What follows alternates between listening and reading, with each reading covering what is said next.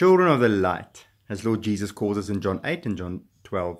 I want to read to you Galatians 3, 28, 29. It says, "There are neither Jew or Greek," and not talking about Christians. "There's neither servant nor free man. There are neither male or female, for you are all one in Christ. And if you are of Christ, then you are the seed of Abraham and heirs according to God's promise." Now, what is Paul saying in the letter to the Galatians? In ancient cultures, there was tremendous social divides between people of different cultures, different heritages, male and female, slaves or freemen. And he says, in Christianity, in the bond of being a child of God in Christ, there must be a unity and love and support that surpasses all boundaries. And when I say love, I don't mean just approval of everything as someone else wants to do and hugs and kisses and weakness.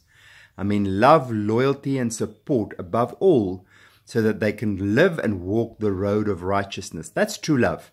Encouraging someone to live to God's glory and according to God's will. That's true love.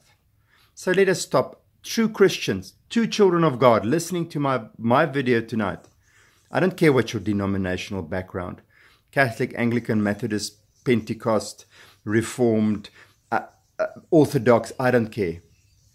We have a duty, a godly duty, to love, support, and be there for one another in our loyalty to Jesus, the Son of God and the only way to heaven. Keep your eyes fixed on heaven.